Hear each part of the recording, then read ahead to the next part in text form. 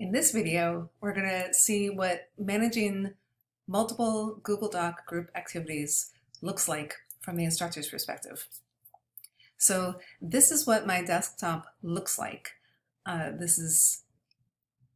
11 different tabs up here. There's my Drive folder.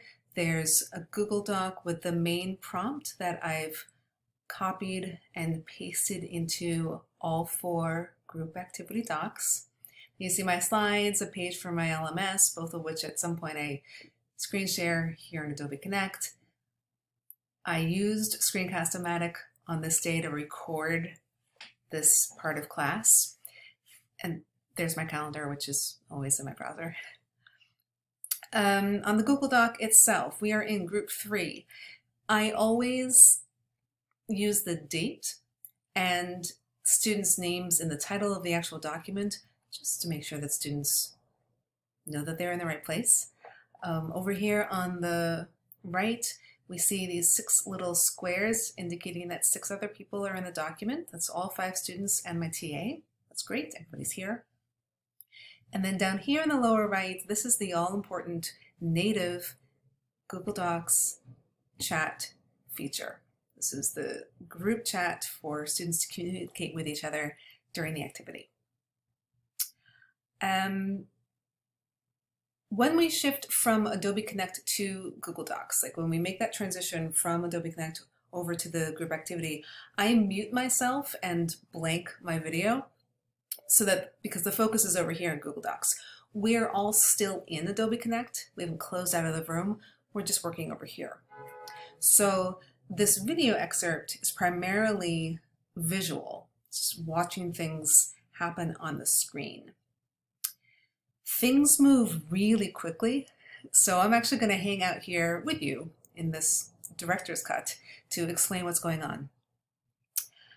The first thing you'll see me do at the top is ensure that students are talking with each other inside of the Google Docs. I always do this.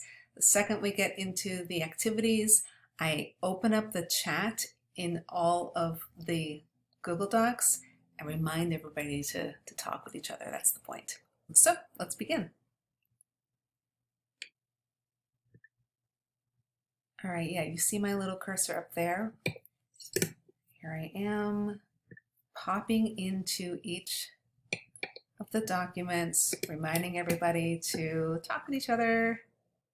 This group is already chatting. Oh, this group is definitely chatting. That's great. Let's see. Group 2 does not need that reminder. Group 3, okay, they're all working. I can see their cursors in the document, but they're not talking with each other. So this is not an independent activity. Should be both. I'm dropping another hint in the chat for folks, like maybe you could start color coding the activity itself. All right, group 2 is still doing well. People are typing. That is great. Let's see what they have to say. Negotiating the task. I'm going to do this. Do you want to go ahead and do this? It's beautiful. Ooh, I see it. Are we supposed to? So I happen to see that and I respond. All right, these people still aren't talking. Stuff is happening, but they're not communicating with each other. They need to collaborate. We only have a few more minutes for this activity. Let's check on another group. Group 3. All right, nobody's talking. It's time for an intervention. I need to say something. So in order to get these into one paragraph, you're going to need to cut a lot. I recommend chatting with each other in the Google chat area so that you can develop a strategy. Like a couple of you maybe move down to the second paragraph, start color coding, see what you can cut so that you can squish this into one healthy but not too long single paragraph.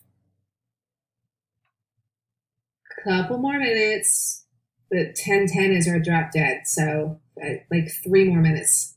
That's it. Thanks. So one of the advantages of not going into breakout rooms is that I can do those oral hints, heads up, reminders, timestamps, etc.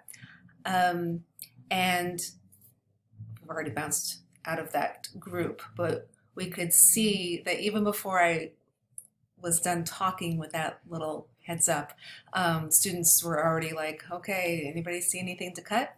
Which is awesome. So same over here. As I'm going back through the docs, I see that students are all talking with each other, which is beautiful.